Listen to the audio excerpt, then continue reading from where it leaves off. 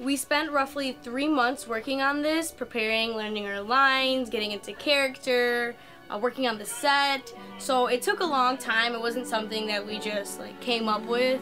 It was a lot of effort, and it was really interesting to see everything come from nothing to have everything come together bit by bit. We stay till about 5:30, maybe even 6 until November. Then we start staying till 7 or 8, up until about 2 weeks before the show. We stay till about 9 or 10.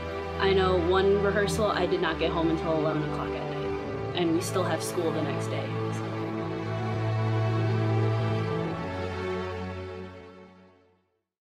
Okay, so Cinderella has been a really fun time. We have a director, Miss Delmonico. She's done a great job. She's been in the Stage West department for 20 years, just about, and she really is teaching us really well. Again, we have really great stunts, really great choreographers, really great vocal teachers that have taught us so much.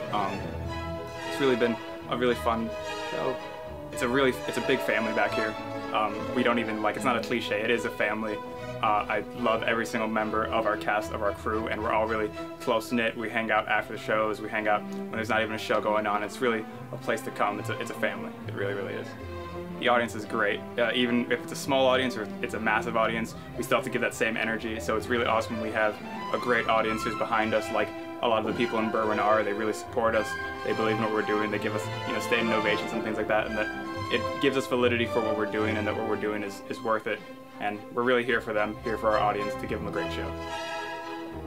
I love being on stage. It just makes me so happy, and just the excitement, the roaring of the crowd all the time. No matter what role I am, it just makes me so happy.